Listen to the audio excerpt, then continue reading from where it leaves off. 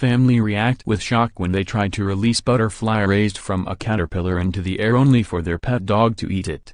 A group of children have discovered just how cruel nature can be after their mother released it into the wild, only for it to be eaten straight away by their pet dog.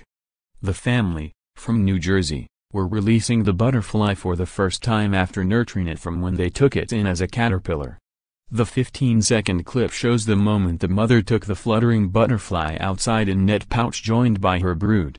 The woman carefully opens the zip, allowing the butterfly to spread its wings and make its first journey into the wild.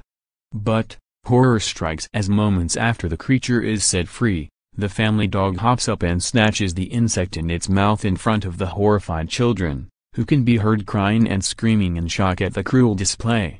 The clip was posted onto Instagram by the woman's sister, who wrote the caption, "My sister and her kids releasing the butterflies, from when he was a caterpillar. So beautiful, you won't be disappointed." The video has been watched over 2,500 times.